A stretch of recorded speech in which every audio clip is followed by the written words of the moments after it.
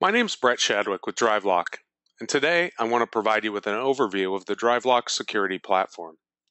The DriveLock Security Platform is made up of several unique modules: device control, application whitelisting, network profile control, full disk encryption, AntiVirus, web security, and verification and basic system management, inventory, and compliance reporting.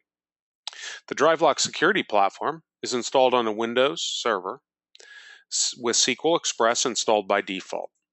Full SQL is advised for most enterprise installation. The DriveLock platform includes the ability to remotely scan devices and discover applications and devices that are attached to machines.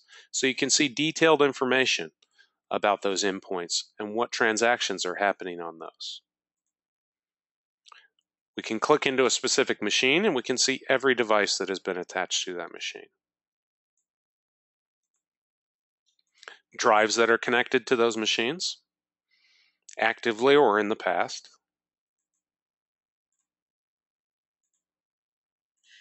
And a full detail of our machines and where we've generated that information from. We can also kick off updated scans if we wish. So we can fire off a new scan on a machine or a group of machines, and we can bring that information back in real time to the server for reporting. The DriveLock Management Console is a Microsoft MMC console plugin.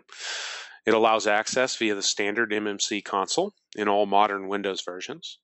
DriveLock also installs a pre-customized MMC, as you see here, which has all their shortcuts and everything you need to administer the DriveLock server. We also install the plugin within AD. So if you open up an MMC console and open up your AD management, you're able to manage your DriveLock policies. The DriveLock server provides a central infrastructure to create and edit policies for all DriveLock modules. The server can distribute policies and integrate into large distributed environments with multiple DriveLock servers. As you can see here, you can see the complete infrastructure of my network.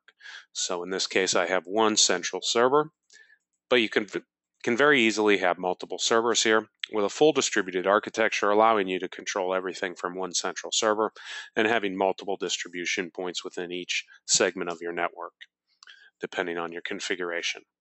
The server can distribute policies and integrate into very large enterprise environments and also scale down to very small environments, as you see here in my test environment, with one simple server delivering all central policies.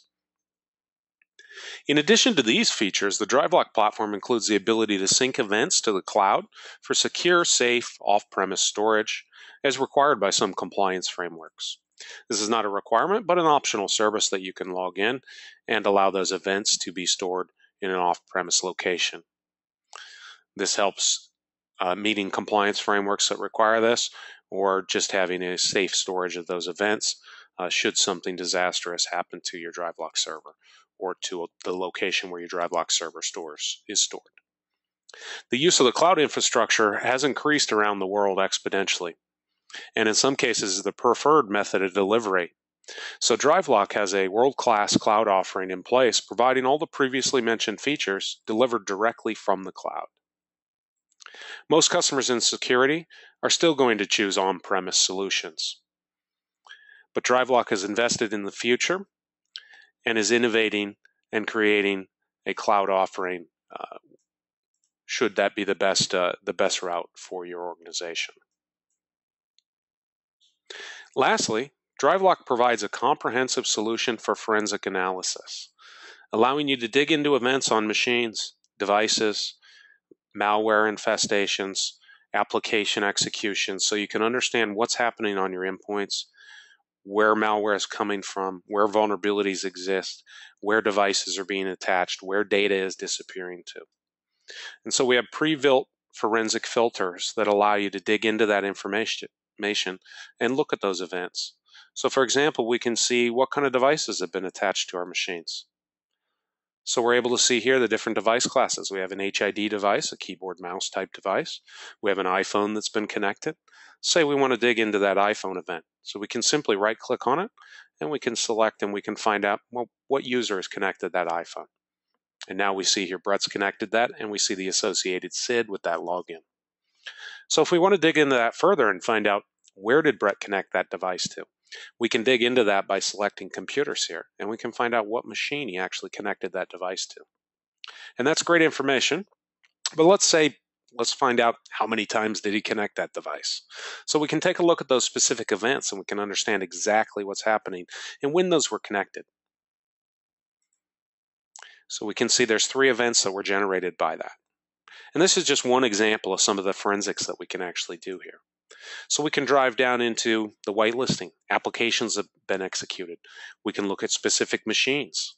So we can understand what executions are happening on those endpoints. So we're looking at files here. And we can see what files are being executed, what files are being brought in or out, outside the network, into the network, and so on. Thank you for joining me today.